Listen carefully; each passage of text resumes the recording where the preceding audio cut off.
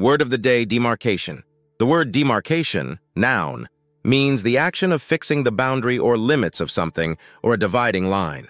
Mnemonic, remember demarcation by associating it with mark, suggesting marking a boundary or limit. Example 1. The fence served as a clear demarcation between the two properties, preventing disputes. Example 2.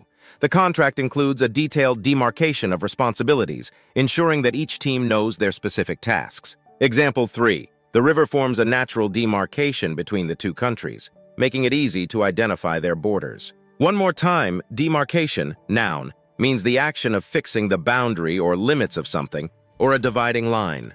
Thank you for watching. Visit us at www.qefas.com. Please like our page, subscribe, or leave some comments with your own example of how to use the word of the day.